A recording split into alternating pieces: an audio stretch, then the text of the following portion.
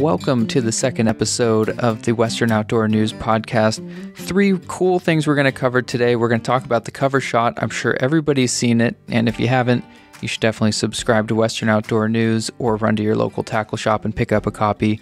Such a cool story about the cover shot this week. I can't wait for everybody to hear it. Number 2 on our list this week, we sit down with WAN editors Blake Warren and Mike Stevens to talk about the string of gigantic striper and bass that have been coming out of Southern California and Central California to see what's going on there and which lakes you guys should be looking out for.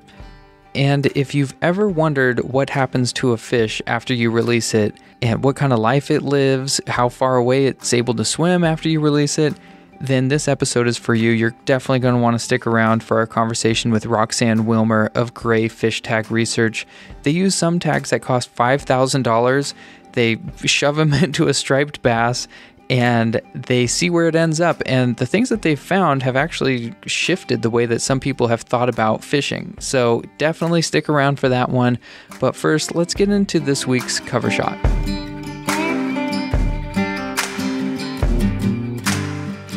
So picture this. This seems like every angler's dream. You plan an international vacation, and on that vacation, you contact a local fishing guide. You want to do some fishing. You're on vacation, right? Well, that guide takes you to Pyramid Lake, and you catch an 11.3-pound largemouth, personal best, and you land on the cover of Western Outdoor News. Well, that's exactly what happened to Raul Martin. He is living his dreams right now on the cover of Western Outdoor News with his personal best, largemouth bass.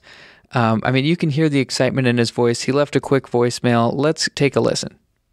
Hi, this is Raul Martin. I'm very grateful and honored to be on the cover of Western Outdoor News. This has to be my most iconic catch in my 22 years of fishing. As mentioned in my article, the moment the fish took my swim bait, I thought I had snagged a branch.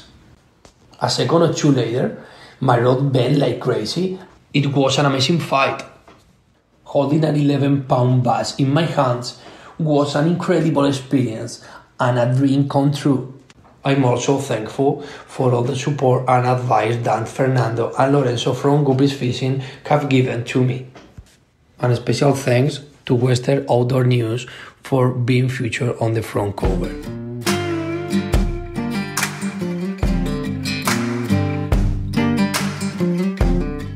Speaking of Pyramid Lake and double-digit bass, Southern California and Central California have seen some massive fish these days. So what's going on, guys? What have you heard? Well, last week's cover shot, we had a pretty cool story. Raul Martin, he speaks very little English from Madrid, Spain, but he wanted to come out to L.A. and fish for a personal best double-digit largemouth. Sure enough, he hooked up with a guy named Lorenzo Sandoval of Guppies Fishing Adventures. Went out there and they were throwing the HUD, committed all day to the 8-inch Hudson Deluxe. Connected with 10 fish from shore, and he got his PB, 11.3 pounds, with another 9 fish. Yeah, talk about a trip of a lifetime, coming over from Spain and catching a fish that locals would love to catch. Oh, guys that have been out there for 3, 4, 5 winters that haven't caught that fish. Yeah, so. He just comes out of nowhere just like that. And also lands on the cover of Western Outdoor News. Pretty cool stuff. Yeah, he's pretty thrilled about it. Yeah, so this isn't just the only big fish that's come out of these lakes recently. There's been a huge string of them. So what are some other lakes that we've been seeing some of these big catches? Well, sticking with Pyramid, that it wasn't just largemouth. There was at least 2 stripers over 17. And if you're seeing pictures of 2 over 17, you can bet that there's a handful more over 10. Mm-hmm. So it's definitely a trout stock early in the week definitely sparked that thing. Absolutely. A lot of people out there throwing those trout imitations and getting those big fish. So that's Pyramid Lake. Where else has been producing lately these days? There was a pretty cool story up at Diamond Valley Lake. First-time striper angler, Diana Cortez. She always fishes every year on her birthday. And this year she wanted to try to catch a striper, and she headed to Diamond Valley Lake. And she was throwing a swim bait and connected to a 25-pounder. We also had that one in the paper. It wasn't any expensive special swim bait. And what's weird about it is that big swim bait bite really hasn't been at Diamond Valley this year, despite the fact that trout are going in. Mm-hmm. The numbers have been there. Smaller fish are being caught on like trolled flies and small jerk baits on light tackle and stuff like this. It's almost like it transitioned from that smaller bait to now we're starting to see these big bait fish come in. Hopefully this is a sign of the first of more to come this season, because it got off to a slow start as far as like the trophy size fish.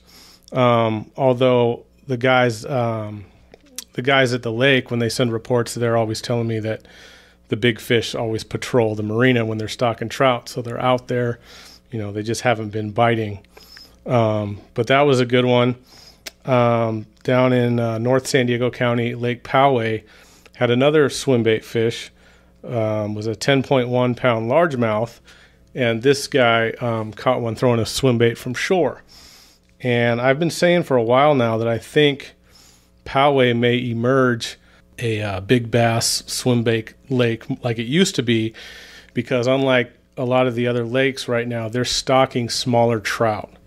So while like big fish lakes like Dixon and Wolford and Diamond Valley, they're stocking 2 to 5 pounders and even bigger, I haven't heard of a trout over 3 pounds caught at Poway yet this year. Wow. So if they're stocking the smaller models, the swim baits that people throw are going to match the hatch. And I think good things are going to come out of Poway this year on the bass scene. Yeah, definitely a lake to watch out for in North San Diego. But speaking about Central California, there was a big story out of Millerton Lake, which is not a lake that you hear about very frequently. It's about 15 miles north of Fresno, and there was some big striper being pulled out of that lake. What did we hear about that, guys? Well, I don't know about how many there are, but one cool story we had was former Raider quarterback Daryl LaMonica. He's a old-time Millerton fisherman. He's been fishing there for a long time. And guide Rusty Brown was up there running some trips, so he took his dad up to fish with Daryl. And Rusty gave him a 4.5-inch prison shad robo-worm. Guy put it on a dart head, went upriver, and hooked up to a 20-pound striper at 35 feet. So it's definitely a case of elephants eating peanuts. Exactly. All right. Any other lakes to watch out for? All I could say is just from my reporting over the last few weeks, the sources I have at these two lakes, Paris and Otay, it's been a pretty standard winter bite so far, with most bass being caught deep. But some of the guides I talked to and anglers that fish both of those lakes were just starting to see what they thought were the first indications of some largemouth bass starting to shallow up. There weren't very many of them, and it's going to take a week straight of warm weather for anything noticeable to happen out of that. But it's a good sign for two lakes that historically will spawn earlier than a lot of the other lakes in Southern California. So those are two lakes to keep an eye on if you like getting an early start to the spring bite. All right, thanks for the update, guys. So next up on the list, we sit with Roxanne Willmer of Gray Fishtag Research. She pulls the curtain back and shows us some of the cool stuff that they're able to find with their tagging program. And again, those $5,000 tags on some of the fish that they have that are able to detect depth, and she gets into it. But here she is, Roxanne Willmer with Gray Fishtag Research.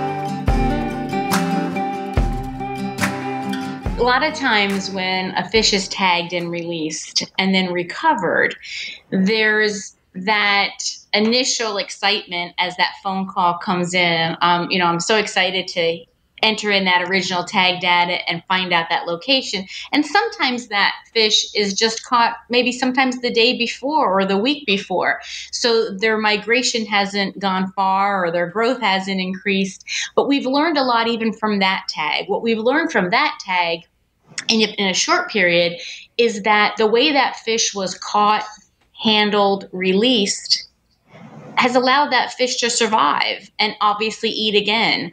So we gain knowledge at all aspects of the tagging. However, some really exciting ones are the recoveries that there's distances. So for instance, last year we had a recapture rate of 4.7%, and your average recapture rate in spaghetti tagging is anywhere between 1 and 2%. So we had an incredible recapture rate last year. So really quick, what do you mean when you say recapture? The original fish is caught, then tagged and released. So then when another angler is out fishing, they capture that fish that has the tag in it. Okay. So once they capture that fish that has a tag on it, on that tag, it has a GFR code, a Gray Fish Tag Research code, and our phone number.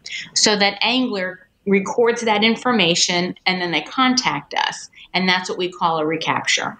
Okay. So if you're ever out and you catch a fish that's been tagged, what does this tag actually look like? I know we're using audio, so I can't just show everybody, but if you could do your best to describe what these tags look like so people can look out for them. Sure. The original description is spaghetti tag. So it's a thin, spaghetti-sized tag that has a dart on the other end of it that gets fixed or deployed into the fish. You don't see that. You see the end of that. And our particular tags are neon green, so they stand out. And then on them, as mentioned, it's printed our code, our tagging code, which starts with GFR, and then our contact information, our website, and our phone number. Awesome. Okay, so back to the other story. So what was a 4% catchback, or what was the term you used? Yeah, 4.7% recapture rate in 2020. So the program in 2020 tagged 2,180 fish. There were 63 species of fish, and there was 102 recaptures. So that brings our percentage rate to 4.7. Okay. And that's a pretty good recapture rate considering, geez, look at the size of the ocean. I mean, getting 4% of your fish back is pretty incredible. It's really incredible. A lot of times, it depends on the type of species that you're tagging. Like, for instance, like if it's a reef fish, which is considered to be a residential with, staying amongst its location, or what they call a highly migrating species, which obviously is known to travel. So it depends on the species that you're tagging on what your percentage rates will be. But our overall program was a 4.7. Okay, so more specifically, let's jump into, like, I saw videos online of you guys tagging striper on the East Coast. What have you guys found or learned about the striper in New York? Yes, well, that in itself, Brad, that has been a study that has taken on a life of its own. So that particular study, we started it in 2019. We partnered with the Fisherman Magazine and Navionics.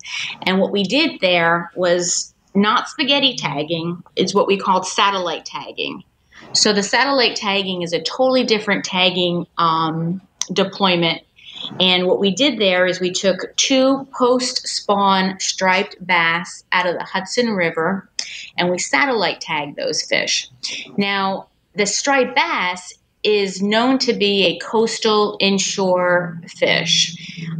It's a very popular fish. It's very generational. Some of the captains and anglers that I talk to, they're always telling stories about when they were with their grandpa and their parents, how they taught them the fish, etc. So this particular fish could be caught at the shore, on a jetty. It could be on the surf casting, or obviously offshore. So we tagged 2 striped bass, and those 2 satellite tags showed that fish, or those 2 fish, migrated well offshore, 100 plus miles offshore, which blows up. Yes, which blows any theory of the coastal migration. So that in itself was a tremendous groundbreaking study. Mm-hmm.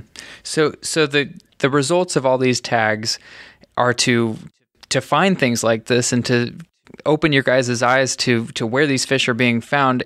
So what's the total end goal here? Is it more towards conservation or finding more fish, or? It's really awareness, right? So because conservation comes down the line. So if we can bring awareness to anglers, we're not saying to fish, we're saying please fish, but what we're saying is that if you catch 7 fish and you're going to eat 7 fish and the 8th one you didn't bring on the boat, then tag it, because what we can do is we can bring awareness to different species, and awareness will bring sustainability, and then obviously end result will be conservation.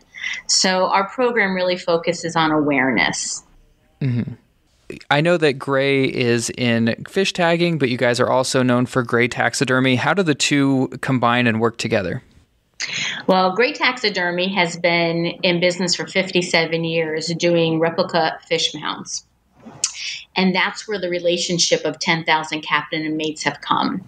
So because we've had the ear of the fishermen and we know the challenges that they experience, Gray Fishtag Research came alongside of them to give relevant data to fishery managers. It sounds like there's a lot of conservation and just ensuring that generations to come can catch a fish and that we're not depleting the resource here. Absolutely. The fish mounting business has changed throughout the years. So there's everything that comes out of their shop is a custom work of art, basically. The angler, will send a photograph, and they have custom mounts made that will precisely identify that particular fish, so that person can put that on their wall as a trophy. Mm-hmm. So speaking of trophies, at the end of last year of 2020, we had the Western Outdoor News Cabo Tuna Jackpot, and Gray Fishtag was a sponsor of the event. We actually supplied you guys with a check recently as kind of gratitude after the tuna jackpot. What do donations mean to you guys, and what can be done with that money that has been donated? Yeah, absolutely. The Western Outdoor News has come alongside of us and partnered with us. And absolutely, that check came in, and our program just doesn't operate without funding. So because we are committed to coming alongside of the professional sport fishing charter captain and offering them tagging supplies for free, and that our program is not a membership-based program, everything that we offer, the data that we collect from our data cards, from our satellite tags, is offered for free. So the only way we can run this program is by sponsorships. So those sponsorship dollars allow us to buy supplies and buy tags and deploy tags and train captains and mates, etc. So our program just wouldn't operate without donations. So going back to some more specific stories, my favorite part about this whole fish tagging thing is to hear the incredible stories about the fish being caught in one place and then being retrieved at another. Can you tell us some more stories maybe about the billfish that you've caught in Mexico and tagged and where they've ended up around the world? I'm glad you asked, because I didn't really touch on that when the last time we talked about it. So I was going to come back around myself. So yes, last year some noteworthy recaptures. One was a striped marlin. So a striped marlin was tagged at our research center, Pisces Sport Fishing, in Cabo San Lucas, Mexico, and then it was recovered in Capos, Costa Rica, at our research center, Marina Pez Villa. So couple things there. Obviously, a true migration of that fish, and then the collaboration of two of our research centers working together with the anglers in their area to get us that information. So that was an incredible recapture. Mm. We also had a couple here in the States. We had an amberjack that was tagged in Fort Lauderdale, Florida, and then recovered in the Outer Banks of North Carolina. So that was an impressive one. Wow. Another one was a barracuda. We had a barracuda that was tagged in Fort Lauderdale and recovered on Little TB Island in Georgia. So those are always great when you have that long distance tagging. Yeah, and especially for barracuda, I think that is so cool to hear, because not a lot of people talk about barracuda, I feel like, and then when you hear a story like that, it's like, wow, it's an incredible fish, and it's incredible to hear the distance that they travel just trying to live their lives. I also saw that you guys tag redfish and roosterfish, which are so interesting as well. What have you guys learned about those two species? Well, the roosterfish was another satellite tagging program that we've done in Costa Rica, in Capos, Costa Rica.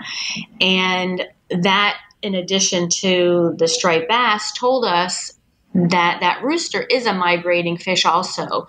We did a study in 2018. We were the first to satellite tag long deployments for roosterfish. And that roosterfish traveled from Costa Rica into Nicaragua. So it was like a 300+ mile trip. Wow. Yeah, again, for a fish that was known to be, or is known to be, a coastal resident type of fish.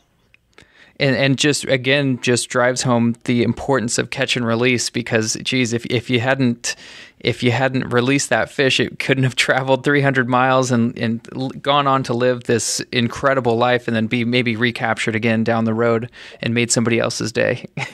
Absolutely. You know what happens too is the fisheries is, I don't know the dollar amount, but there's many businesses that thrive on tourism for that prized, sought after roosterfish. Mm-hmm. So when you go to these areas that roosterfish, are known to be, you are supporting, marinas and local captains and mates, etc., that their business thrives on that game fish. So that is, obviously the benefits of catch and release. So the fish are there for generations. Yeah, it helps a whole economy thrive. I mean, around the world. It's not even just down the street. It's around the whole world. Yes, absolutely. There's many of our research centers that come alongside of us realize that they operate based upon, that particular species of fish, and without that in their waters, they wouldn't have people traveling all over the world to visit them. You've mentioned again with the satellite tag as opposed to the spaghetti tag. What information can you guys get from a satellite tag that you can't get from the spaghetti tags? Satellite tags are quite incredible. They're very expensive, but what they offer you is... How much, out of curiosity, how much does a satellite tag cost?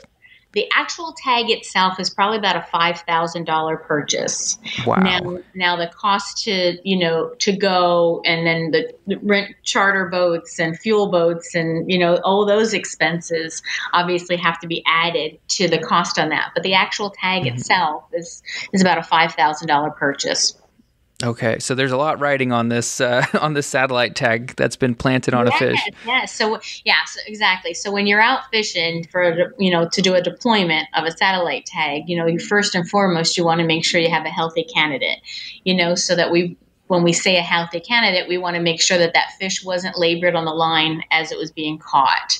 We want to make sure that fish was hooked properly, so that fish is healthy enough to carry that satellite tag. And a satellite tag is programmed for a specific time period. So, for instance, when we did our striped bass, we did a 4-month duration time. And during that 4 months, that tag is gathering what they call geolocation information, which is our migration tracking. It records water temperature and depth. And it's programmed every 15 to 1 minute, depending on how often you want that data set to be recorded. And at a programmed time, that tag is released from the fish, goes to the surface of the water, and through its antenna, it starts to communicate with the Argos satellites overhead. Argos receives that data, and that data is then processed and then provided back to us, and that's when we're able to put our tracking maps together. Okay, so this isn't the data isn't being fed in real time. You have to wait for the satellite tag to float to the surface, and it will send a beacon with the data to the satellite, and then it will offload all the information that it's collected over its life. That is correct.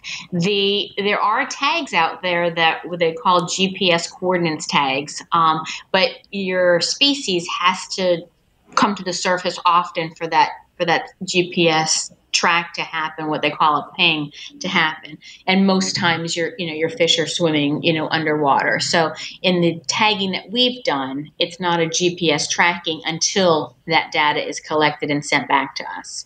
Okay, so temperature, depth, these are all pretty standard things. Is there anything, we've heard the distance stories, but is there anything interesting that you guys have learned about the temperature or the depth aspects of the satellite tags? Sure. For instance, obviously, we've done swordfish, and we know that a swordfish, which has been known, but that a swordfish has a daily, high up in the water temp, and then obviously deep dives. The striped bass tag was a tag that we had never tagged before, so any of the information that we got from that was all brand new and interesting to us. So we learned the depths of those fish and how far they swim, and the water temps that they kind of have, like to be in. So there's always, depending upon the species that you're after, the knowledge that you gain is always relevant. Okay.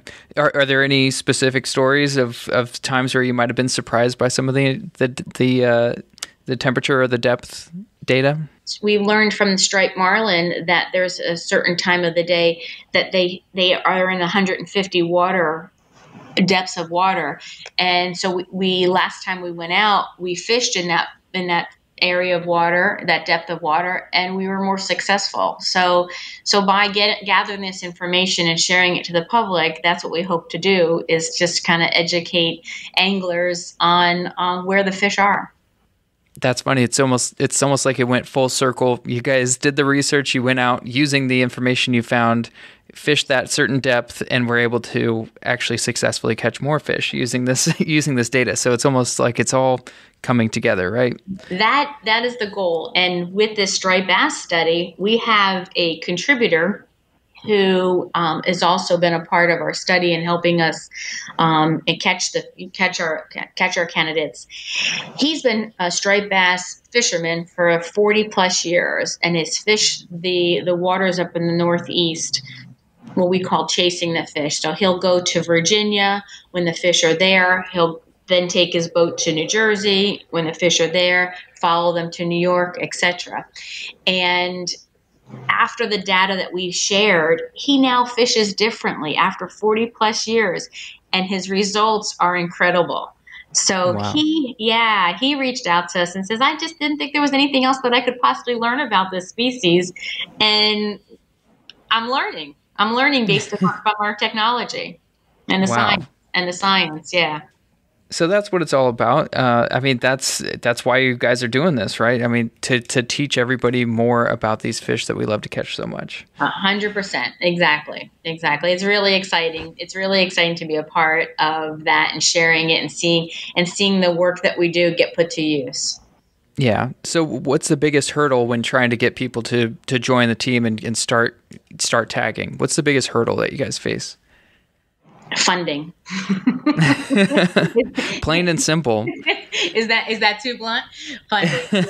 Yeah. So the challenge is funding. We could do so much more. We could engage so many more captains, and we could be in so many more parts of the world if we had the funding. So it's just getting sponsors to come alongside and co-brand with us. And it's happening. Each one of our sponsors continues year after year with us. So it's not as if they join and then a year later they don't renew their sponsorships. So research centers, which we have, as I mentioned to you, and then sponsors is how our program operates. So, thanks to them is how our program continues year after year. Okay. So let's say I wanted to start tagging. It's obviously something I have to think about before I catch the fish of the lifetime. So what are the steps I could take to start tagging my catches? Well, if you are a recreational angler, you could jump on our website. We have a page that says shop products. You shop products, which are starter kits that have, applicator sticks along with tags and tag cards. And if you're a captain, then you contact our office and ask for myself, and we could help you get started. The research centers are any tackle centers, marinas, fishing locations worldwide that want to come alongside our mission. And basically what they do is they work with captains and mates within their own area, offering tagging supplies. So the same thing, just jump on our website or reach myself at Roxanne at grayfishtag.org, and I'd be more than happy to get anybody started. Okay, so essentially you can end up with a kit to tag your own fish if you work through Gray Fishtag. Sure. We have many families who are out on the water with their kids, and even not even just grown adults that enjoy fishing, and they see the benefits of tag and release. I've got an angler up in South Carolina who last year tagged 75 sharks, and he says, if I'm going to go out there and catch a fish that I'm going to release, why wouldn't I put a tag in it? Yeah, and you can name them, right? So if you wanted to name it and name it in somebody's honor or give it to somebody as a birthday gift, I think that'd be kind of funny. Yeah, it happens all the time. Some of the names that come in, that's one of the things I do is I'll call it, ask the angler, like, what was the story behind that name? All right. Is there any plan to tag in freshwater, like lakes or streams, or is this kind of strictly a saltwater species tagging program? Nope, it's not saltwater at all. We have all species, so freshwater is definitely not a problem to be tagging with us at all. Okay. All right. Well, thank you so much. I encourage everybody to go check out the Gray Fishtag website and all their content. It's really incredible what they put together, and I think it's such a great resource for all anglers, whether you are catching redfish, roosterfish, striper, or giant billfish. There's always something to be learned.